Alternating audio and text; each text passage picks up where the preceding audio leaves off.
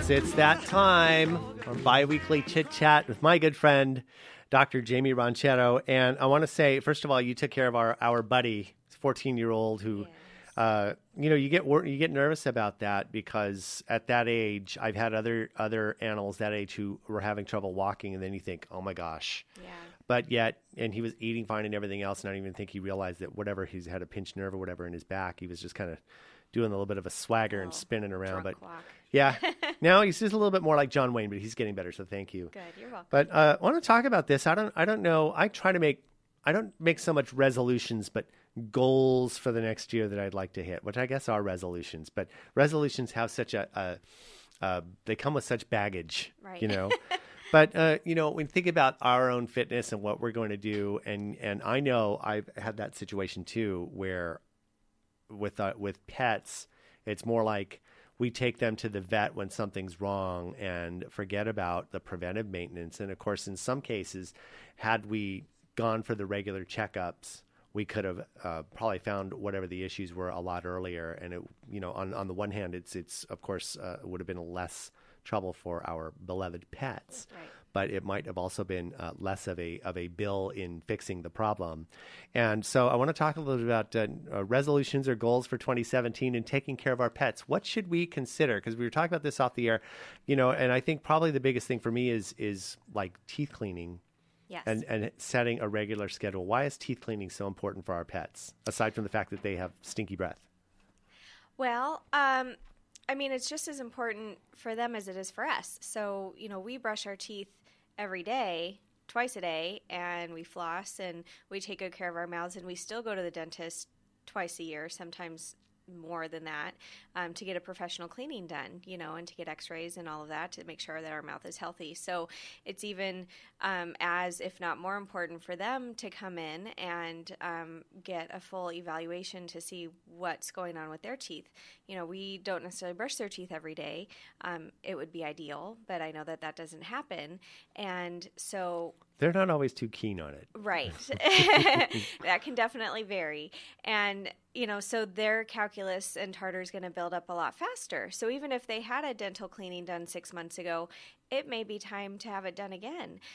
There's certain breeds, especially smaller breeds, that are definitely more predisposed to periodontal disease, heavier gingivitis, and just problems in general than some other breeds. And so coming in for that exam so we can see where, the teeth are at, what stage of disease is there, and potentially getting a dental cleaning is important. And the same thing with like a checkup or a physical with your dog. Absolutely. We always recommend at least yearly exams. If you have older pets, they may recommend to come in every 6 months. That's the way that we can monitor and make sure that we're catching any changes early. Staying on top of things and being preventative rather than reactive is always better and easier. Exactly. Yes. So just budgeting for that, because again, it's always that unfortunate surprise when we didn't, and especially when we could have done something about it early on, just like with humans. Why didn't I go to the doctor and have that checked out? So really important, especially if your pets, if you love your pets, make sure that you are taking care of them the way that you would take care of yourself or your children, right? Right. And this way, if you come in and we're more planning ahead rather than more of an urgent situation where now there's a problem, there's a tooth root abscess, there's, some kind of issue, then we can, like you said, you can budget for it, you can plan ahead for it, and it's not such a burden.